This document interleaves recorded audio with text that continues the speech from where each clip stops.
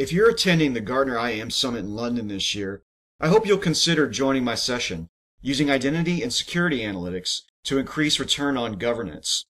I'm Travis Greene, and I've noticed that there's this trend in the investment that we're making in access governance that shifts much of the burden of risk management in our organization to our line of business managers.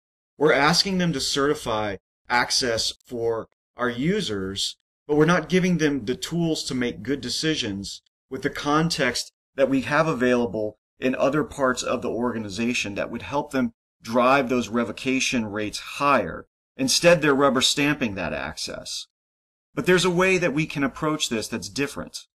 By using analytics, we can identify things like prioritization of orphan or rogue accounts, or identifying abnormal behavior, especially for privileged users, and telling our line of business managers what they need to know in order to make good decisions that will actually improve the performance of our organizations. I hope you'll join us for this informative session.